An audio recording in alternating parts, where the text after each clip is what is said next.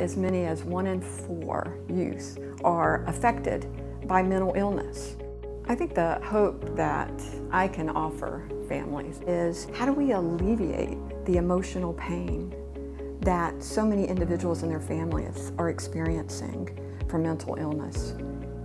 If we can't ameliorate the emotional pain that they're experiencing and their families are, we're doing nothing for the mental health of these families, but more importantly, we're doing nothing for the mental health of our society.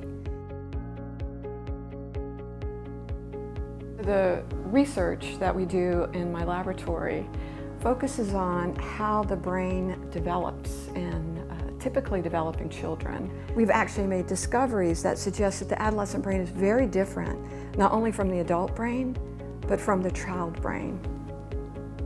The advances that we've made in neuroimaging over the past 10 to 20 years have been phenomenal. Human brain imaging has moved us away from simply looking at how the structure of the brain is changing to how the brain is changing across development functionally. We've also been able to use tools that allow us to move away from a single region in the brain to being able to identify circuits and how the development of these circuits may go awry.